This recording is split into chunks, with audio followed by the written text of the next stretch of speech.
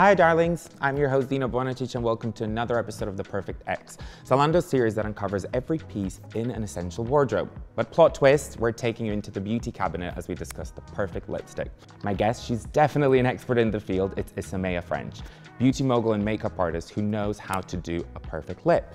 Isamaya, are you ready to tell me all about lipsticks? I'm ready. What makes a perfect lipstick? I think if you're wearing something on your lips all day, it's got to feel comfortable and good. How important is the brand when buying a new lipstick? Not that important. I think you can have luxury makeup, I think you can have accessible makeup, and as long as the ingredients are good, you're good. What is the biggest mistake you've made when buying a lipstick? I think probably going for the wrong nude. You really need to test nudes in different lights because they will change. And what's a lipstick color that everyone should have, regardless of their age or skin tone or hair color? Well, it's a bit basic, but probably a classic red. It's a classic for a reason. I know you made a few beauty looks today. Should we have a look and discuss? Of course, yeah. Great.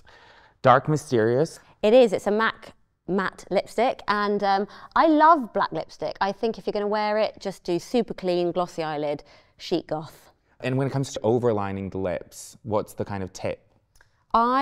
These days, love to use an eyebrow pencil, soft brow pencil, just to give it a fake sort of shadow. It makes the lips look fuller. And when it comes to the ingredients of a lipstick, is there anything we should look out for?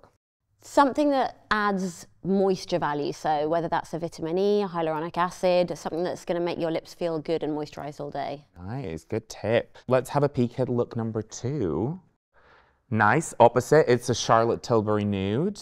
Very chic. Let's chat subtlety. When do you do that look, the beauty look, when the lipstick is in a supporting role? I think if the eye is the feature, so if you're doing a smoky eye or a cat wing or you've got a big statement accessory, the finishing touch should be a nude lip. What is the recipe to getting a perfect match in a nude? I think it's just trial and error. Obviously your skin changes seasonally, so it's about having a few throughout the year. Summer nude versus winter nude. Exactly. And your final beauty look?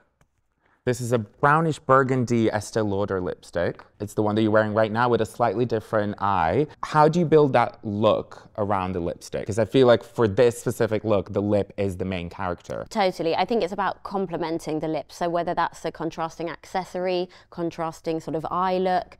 In this instance, I had the burgundy and then I had the pearl earring. So for me, it's just about the contrast. And layering gloss over lipstick.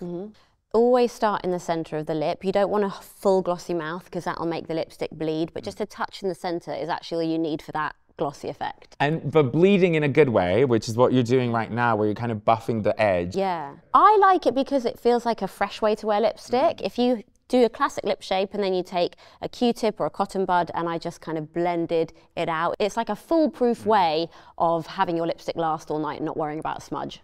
Nice. I know you spilled a lot of tea, you shared a lot of secrets, but are you ready for a little speed round? Yes. Matte, velvet, or glossy? Velvet. High pigment or buildable? Buildable. Vibrant or neutral? Neutral for myself. Red or pink? Red, definitely. Overlining or embracing your lip size? Love an overlined lip. The ultimate statement lip is? Big and glossy and thick and juicy and more Fabulous. is more. And finally, I've got one last question for you. If somebody's on the market for a lipstick, what's your piece of advice for them? I think try a metallic. They're so underrated. And I think, you know, bronze metallic, gold metallics are very, very complimentary and quite cool.